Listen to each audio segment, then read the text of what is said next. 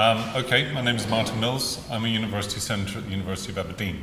It is my fourth term, four-year term as Senator, so I'm getting rather long in the tooth on this one. The Reclaim movement emerges from an argument that occurred about 1.5 years ago, which was largely about how to deal with what was perceived to be a constant rain of administrative initiatives that were falling upon us, you know, kind of sort of like a monsoon, and that we seem to have no way of turning around or dealing with or addressing or answering or even rejecting. And on top of issues such as, for example, redundancies and everything on those lines, there was a great debate as to what was to be done. Effectively, the debate occurred that involved two different sides. One was a side that spoke of a grassroots campaign to reclaim the university, which emerged in terms of the Manifesto and in terms of the seminars that were associated with that. The other view was that the core to the issue was to reassert the established constitutional position of core university organs of governance, most specifically Senate, and that Senate constituted the key to the issue of, effectively speaking, proper governance within a university system. I'm an advocate of the second approach because I'm a senator.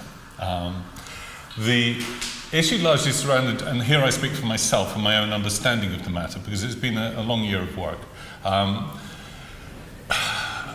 It revolved around an instinct that basically over the last 30-odd years, particularly within the UK, the higher education sector has seen something of a revolution. And that revolution has been a single dynamic with two results. The first result is to effectively take the administrations that once upon a time served the needs of an academic community and move them up to the point where, effectively speaking, they governed the strategic direction of UK universities, and effectively, as a consequence of, as it were, being up there, they looked upwards to serve the needs of largely government and economic forces, stakeholders, and so on and so forth. In other words, the needs came from the outside, and those kind of moved down. Most of you will be familiar with that picture, and you'll be familiar with the problems that are associated with it. The most substantial problem with that is a very simple one. None of us can encapsulate the intellectual, academic, and scientific activity of the university within any university within our brains. In fact, no small group can ever do that thing. A university is simply too diverse. A proper university has so many multiple systems of teaching, research, authorship, ethics, all of these kinds of things. They are so varied that no senior management team, effectively speaking, however well-meaning, however hard-working, and however knowledgeable, can encapsulate that. The minute they try to, they will necessarily reduce the object in size. In other words, universities are reduced by this process. Okay, so that's problem number one. It's a classic problem of Popper's open society, as it were. The second is the problem that because they are responding often to external forces, government policies, new initiatives, changes in employment percentages, changes in funding regimes, all of those, many of which change on a sometimes month-by-month basis, there is a tendency to try and make the university change with them. This is like trying to turn a supertanker around in 25 yards. Effectively, what occurs is it breaks in the middle eventually. The strain on the system becomes so large that such a large body as a university, really, they're not that nimble. We're not small and medium-sized enterprises. We're very, very large enterprises. You know, you can turn a small company with about 3 staff round in 10 minutes. That's great. You can be nimble. A university cannot do that. The third problem with the strategic problem, the endeavour to strategically direct universities, is that university academics are professionals devoted to the pursuit of truth. I know that sounds really old-fashioned, but walk in front of any university lecture hall and say to the students, I have no obligation to tell you the truth. And see how long they listen to your lectures. Walk into a research seminar and say, I'm just writing what I think is convenient here and what fits this moment's policies, and see how much people listen to you. Our position in the world as universities comes from that basic commitment of trust, that we as academics have an obligation to truth. Now, the second dynamic is not only that, sort of in a sense, administration moved up to being management, it was that academics, in their own perception, moved down. They became, in their own perception, employees. And in fact, their commitment to truth became slightly lost in this, because when you're committed to something, you're a professional. You profess something. A lawyer professes the law, regardless of what their employer tells them to do. A doctor professes their care for a patient, regardless of whether or not the hospital, or should profess the well-being of their patients, regardless of whether or not the hospital has a deal with a particular pharmaceutical company. An academic should profess their truth, regardless of what their employer tells them to do. And that's a basic drag. That is the degree to which academics are professionals, not employees. Actually, by the way, actually under law, because most of us are largely in charge of what we do, largely in charge of what lectures we teach, what courses we teach, what research we teach, because most of us can actually ask other people to step into our lectures without asking anyone's permission, because most of us have spent a very large quantity of our own personal money on our careers, largely in terms of books and everything on those lines. The Inland Revenue Office actually counts most of us as self-employed, but that's another matter. But academics, just as much as that has moved up, academics have moved down, and what has been involved there is a fundamental abrogation of our obligation to self-government. Self-governance is the responsibility that comes with being a professional, just as lawyers are partners in a law firm, okay? And it's necessary because of the degree to which we are not employees. But actually, in many cases, I'm sorry to say this, but this is simply my experience across 4 universities, most academics would rather leave it to someone else. Most academics would rather go back to their office, teach the courses they're interested in, and do the research they're interested in. Do what they like as far as that's concerned, and leave the nasty administration and governance process to someone else. Now, in the University of Aberdeen, and I hasten to add here, I'm pointing the finger entirely at myself, we did this exactly 10 years ago. There's something called the Senate Effectiveness Review. It is a government obligation on every university that occurs every 5 years. 10 years ago, the University of Aberdeen Senate said, we're all, we were sort of vaguely, we pretty much trusted the guys upstairs. We were happy enough with it and everything on those lines. So what we did was we said, in the Senate, we said, well, we'd rather push all of this management and all of this nasty paperwork for a lot of committees to deal with rather than us. And elected senators in particular pushed it that way. And I was present that day, and I probably voted for it, because I wanted to get on with my teaching and my research. Okay? But in doing so, we effectively handed all of that work across to a system whose committees were entirely filled with management appointees. I don't want to use that word in a pejorative sense, but it's simply ex officio officers of Senate. And as a consequence of which, very quickly we began to notice that we had lost control of the governance of our own university. And most of us kind of went away, and we sort of hoped that the guys upstairs would be nice. If we were good, they'd be nice to us. It's kind of like a Santa Claus pact of a sort of strangely demonic kind. Right? And this is what we did. And almost all academics these days, particularly following the research assessment exercise and things on those lines, is guilty of a similar temptation at least. So at the beginning of this year, we sought to reverse that process. The Senate Effectiveness Review, God bless it, it was a godsend, came in, and we utilized it to revamp Senate so that any changes to the academic community had to come via it, and so that it engaged much more democratically with the larger body of the university. So that, for example, actually we had a pretty well-structured Senate to begin with, as it were. We have 80 elected senators from the various schools with 40 ex officio officers in it. So that's a reasonably good balance, actually. What we sought to do instead was, for example, do things like some very simple things, very small things, which reclaim your capacity to govern. A simple thing was, for example, it used to be that 2 days before Senate, we got the Senate papers. And they'd often be 150 to 200 pages long. We wouldn't have a chance to talk to anyone about them because we'd be busy reading them for 2 days. Okay? We changed that through internal Senate motions to 2 weeks, so that we had a chance then to read the stuff, discuss it amongst ourselves, take it to our constituents who had voted for us, discuss it with them, find out what they thought.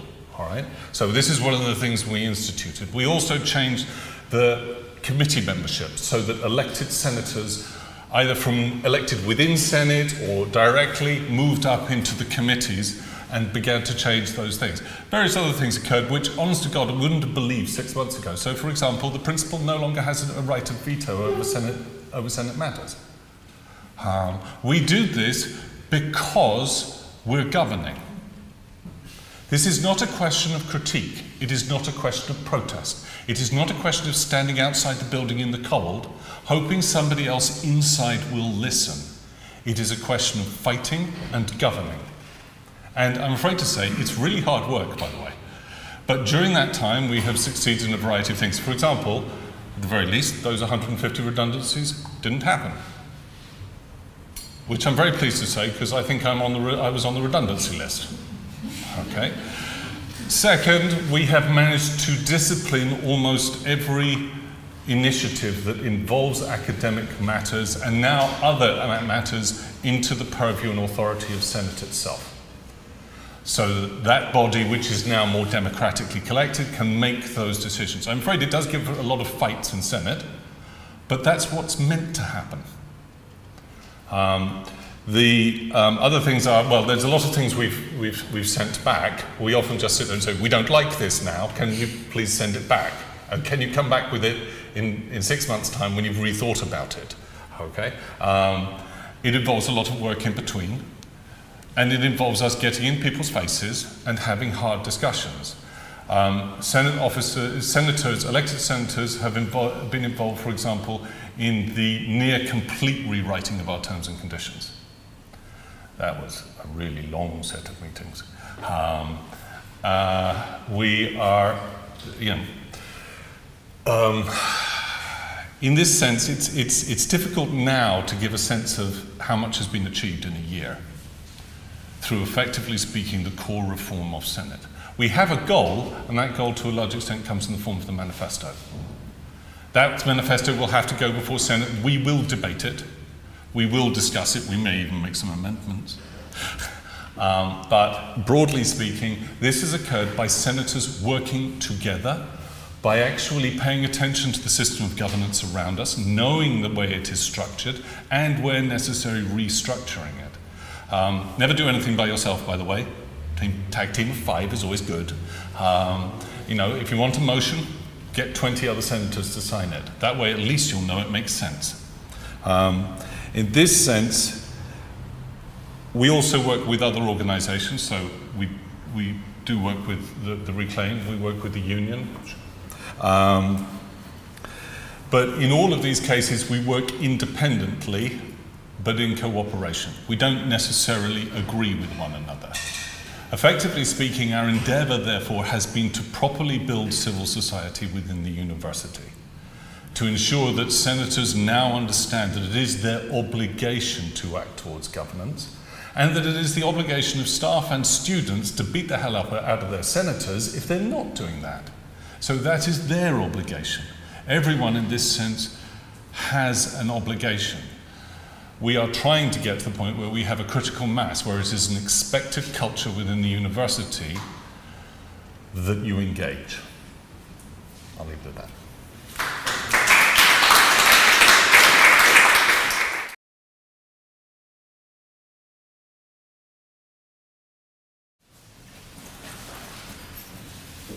I was interested in this, in your manifesto, saying that different departments have different needs and they should design.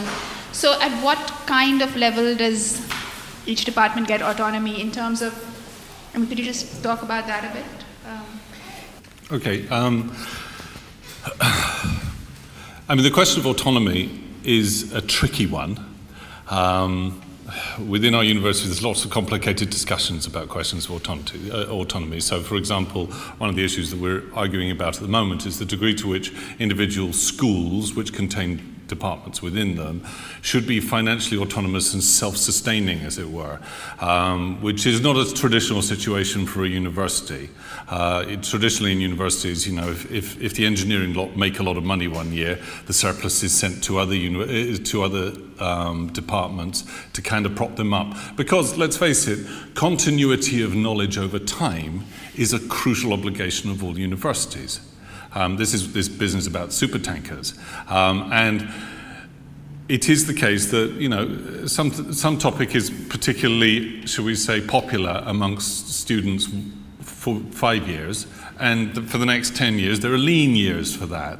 The truth of the matter is, though, if you stop and start different bits of a university, you end up with a lack of continuity of expertise that seriously compromises that university. It also compromises that university's simple capacity to actually serve the needs even of governments. I mean, I can think here classically, for example, of the situation the British government found itself in, and in fact the British Secret Service found itself in 1979, when they turned around and the Iranian Revolution had occurred, and they turned around and said, right, we go to the universities to get lots of translators that speak Farsi, that speak Iranian. And what they discovered is that all of the departments that taught it had been closed down 5 years beforehand because there weren't enough students. And that simple problem is one about continuity. I mean, this is a problem to a certain extent with the simple... I have no problem with universities being business-like, but they have to do the business they're designed for. Universities are charities. They are designed to disseminate knowledge and education to the public benefit. And that means there are certain elements of other business work they can't do. But it's also what makes them successful. And being a charity, by the way, gives you a massive tax exemption. And that's a...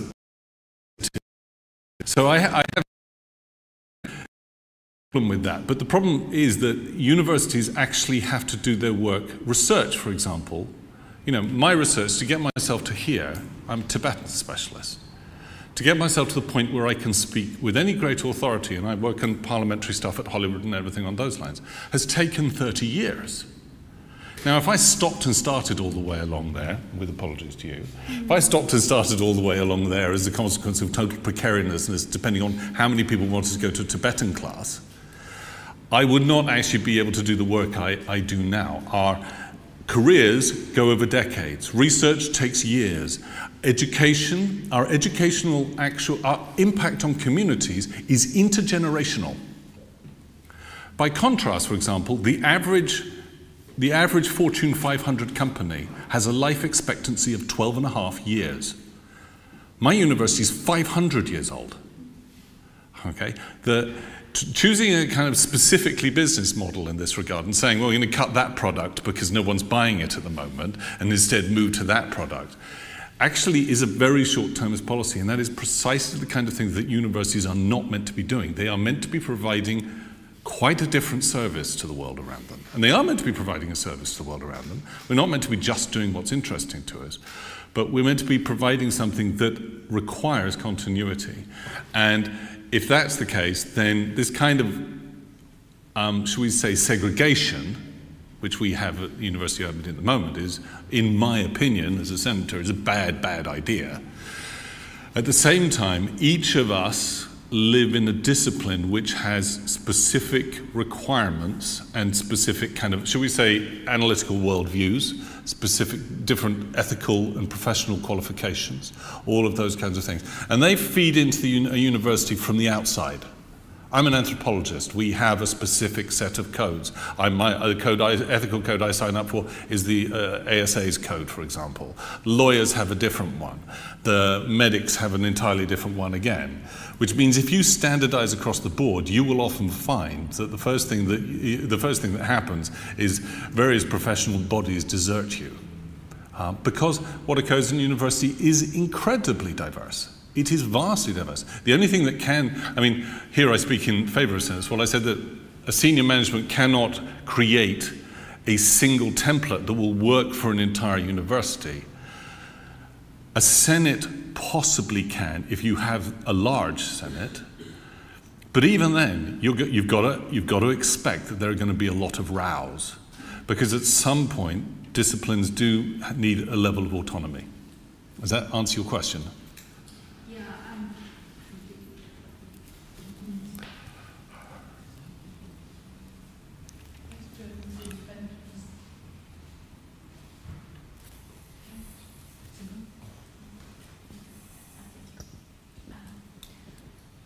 Thanks. So today we were talking about these attacks from governments, and particularly the PREVENT, but also Tier 4 policies. And how does this double level of struggle enable you to resist, or what's your stance on that? Ooh. Okay, PREVENT. Can I? Tier 4 regulation. Okay. Well, Tier 4 is never much fun for anyone. Universities struggle across the board with that. I'll deal with PREVENT first. I'll say what I said earlier, which is that universities need to engage in their own level of self-governance over this question and the way in which they respond to it. PREVENT, if you, as I said, you move management up to the top, where in effect they are responding and passing down directly demands that are coming from external stakeholders, most particularly governments, then often things like PREVENT get thrown in directly. But I'll speak personally, which is that most university administrators that I've ever met are completely terrified by the PREVENT laws. Personally, they often seriously don't like them. Their response to not liking and being terrified by them is often to be risk averse, which produces the kind of self-policing problems that we often see. It's not actually because they like the policies that they engage in things which are often deleterious to students, staff, teaching, all of those kinds of things. It's often because they don't like them.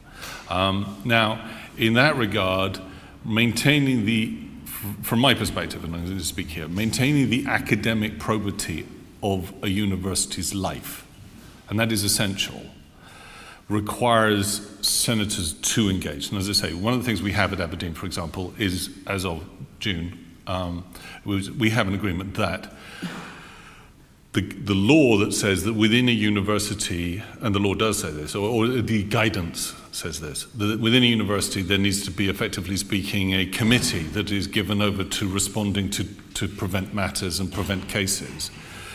That body should report back to Senate, not to a Senate committee, but to the Senate as a whole.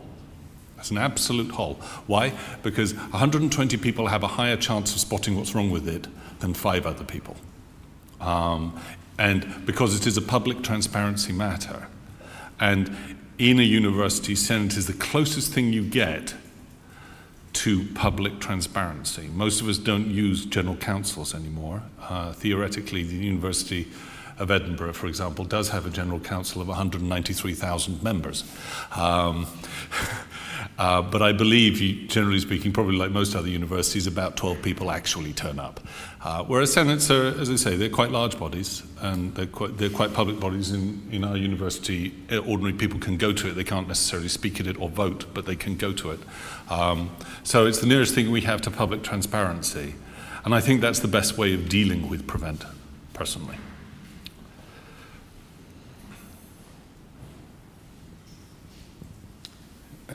Hello, I would like to say 2 things. The first one is, thank you very much. It produces some hope. It gives us hope that things can be done. So that's the first thing. The second thing I would like to ask you, any of you, You know, part of my research is on what is going on in sociological, even anthropological terms, and from the point of view of the prospects that similar initiatives and a broader, perhaps, initiative that encompasses Jews and the prospects of this emerging and advancing, how do you see the following thing? Is that the things are evolving in such a way that we have nowadays a very powerful managerial stratum who moves from university to university, managerial positions, who aspires to pack a lot of money, you know, and they pass through universities, and what they leave behind is, you know, so how can we deal with this? What kind? How do you see it? I know it's not an easy question, but I mean from the point of view of, you know, taking this further to other universities and to the whole country. Thank you. Can I add to Carlos's question? Because I wondered if you could say what you thought were the major points of resistance that you faced in this process. What were the I mean, we've heard a lot about how it worked and so on, but what were the difficulties? Because I think those, understanding what those are also important. So just, if you allow me to add to your voice. Okay. All right.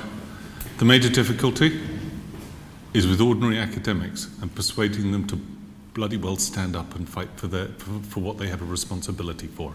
Sorry, I've got to be blunt about that. Most academics want to be afraid.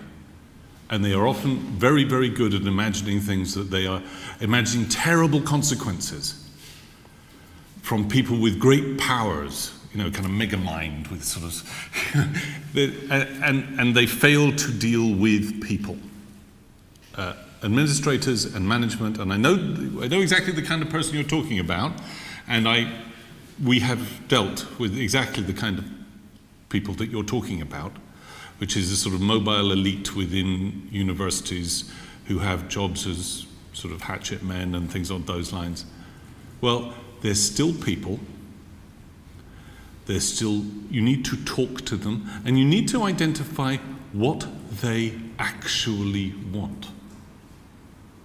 This is very important, actually. A lot of the time you find that they are responding to a particular need, often quite an expedient need that's pushing on them from a particular direction, and they come up with a solution. And that solution has a wide-ranging effect because of the managerial structure.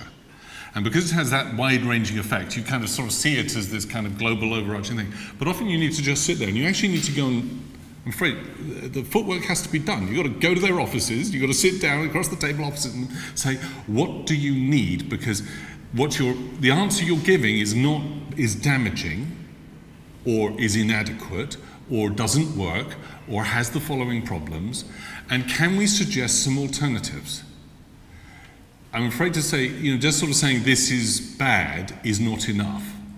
You actually, and truth be told, you know, how many academics are there in Edinburgh University? Was it 5,000? Something like that? That's a lot of brain power. That's a lot of imagination. You know, as long as those people are prepared and have mechanisms for getting those ideas up there, for getting those ideas into a proper negotiated format, a place where you can actually sit down and say, well, okay, so you're doing this because there's a 1% cut in the Scottish Funding Council allowance.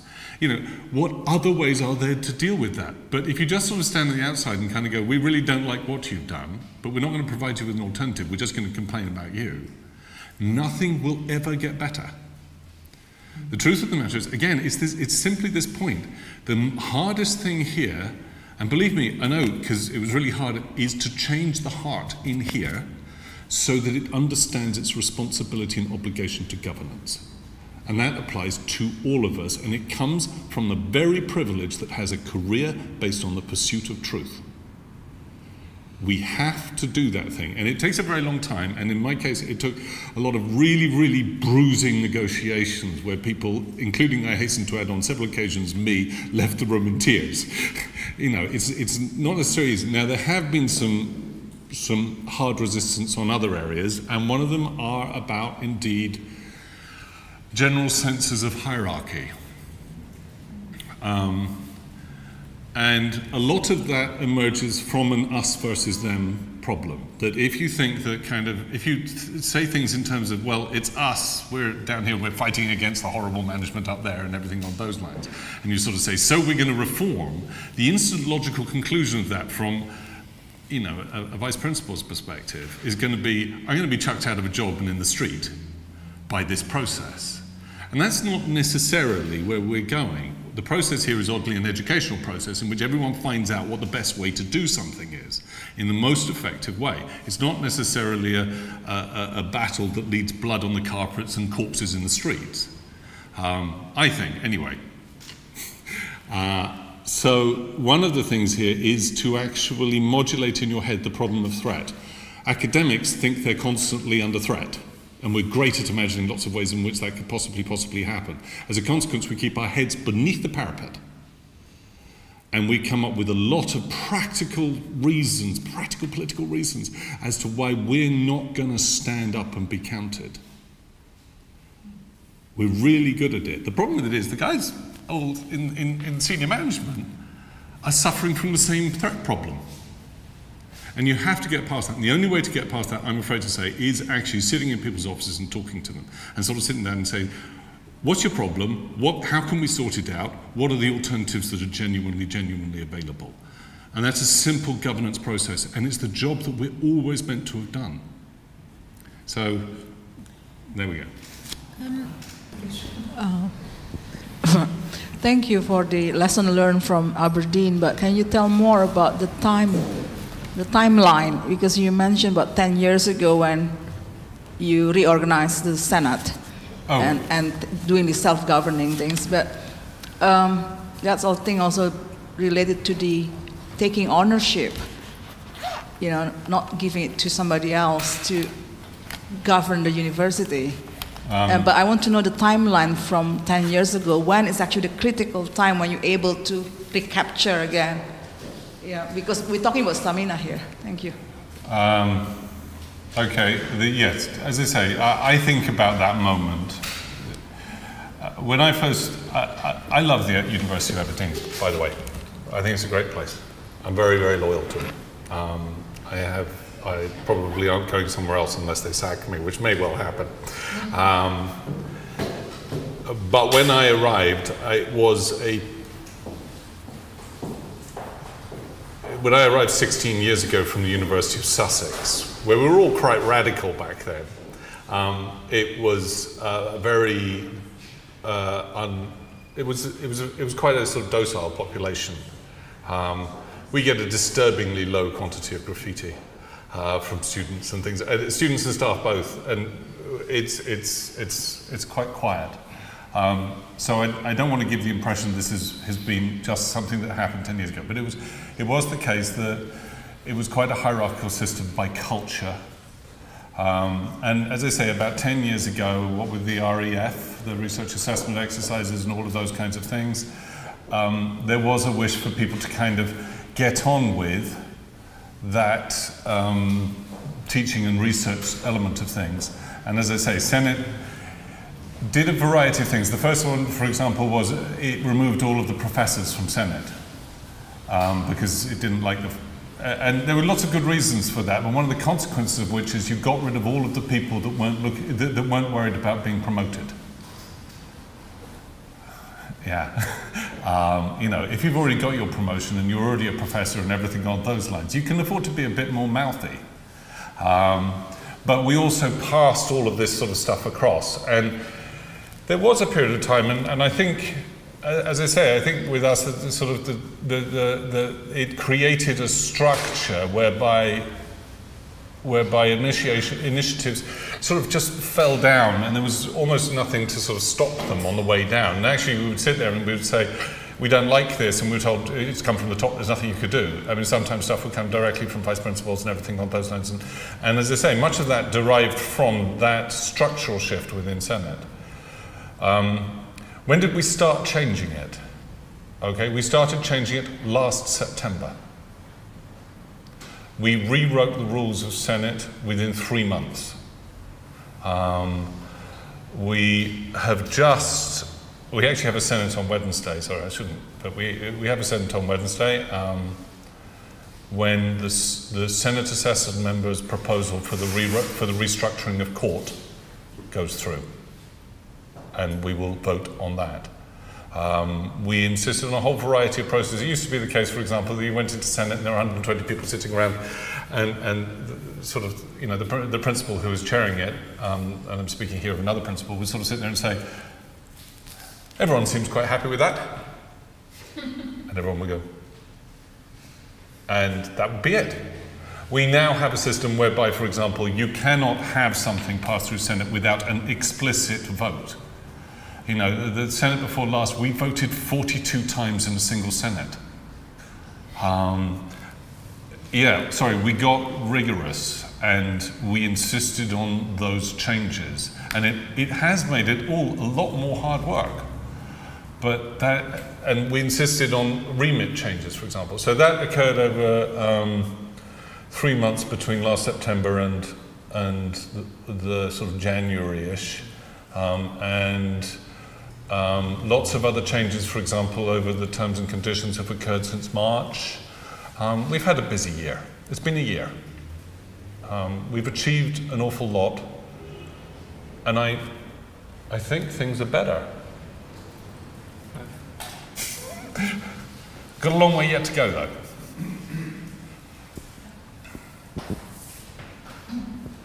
Yeah, thank you. I've really enjoyed this panel and the whole day and the opportunity to meet people from all over the place. So thank you for that.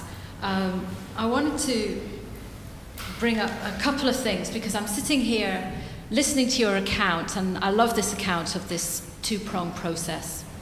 Part of me is sat here thinking, as somebody who's not working in a major city, where students come from all over central Scotland, a lot of the staff commute as well.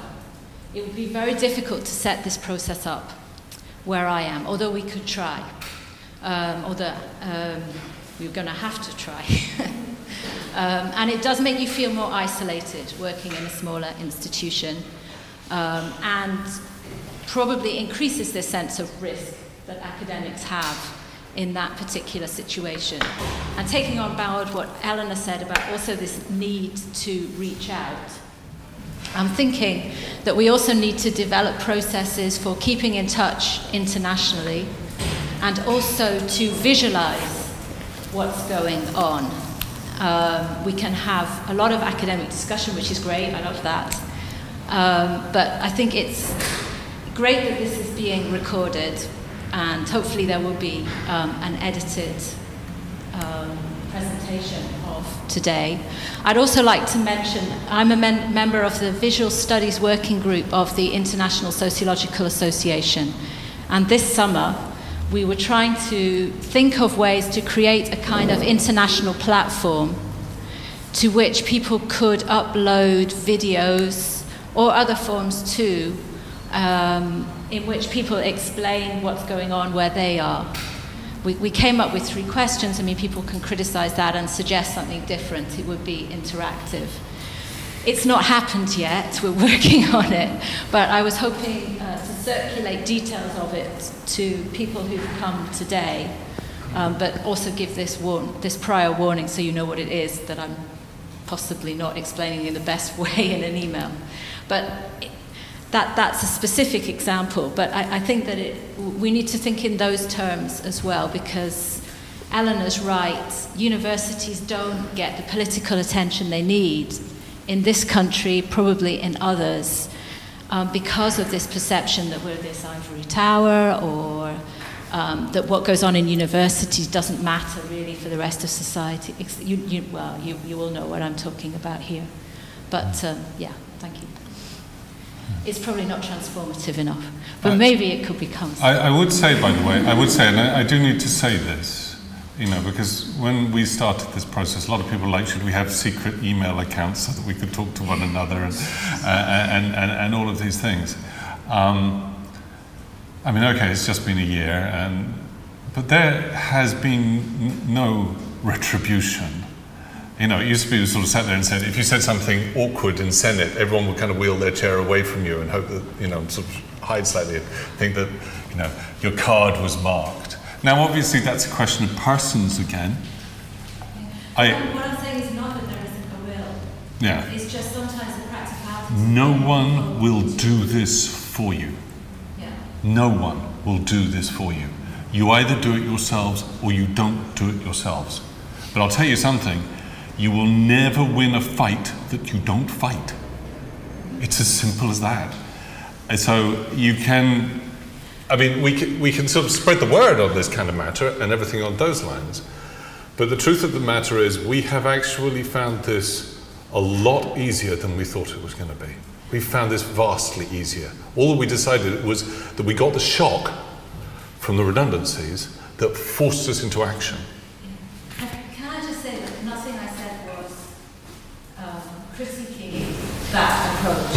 It was talking about having additional means of communication. I agree we will have to reclaim our institution. At the same time, nothing I've said is meant to detract from what you said there, but it's thinking of other means of communication that are more outward focused as well. I suppose there's things there are bodies such as the Council for the Defence of British Universities. I've never been a big fan of that title, but it sort of sounds strangely. Yeah, and there's also the Campaign for the Public University. University, indeed. So there are a number of different initiatives. Any more interventions, comments, questions?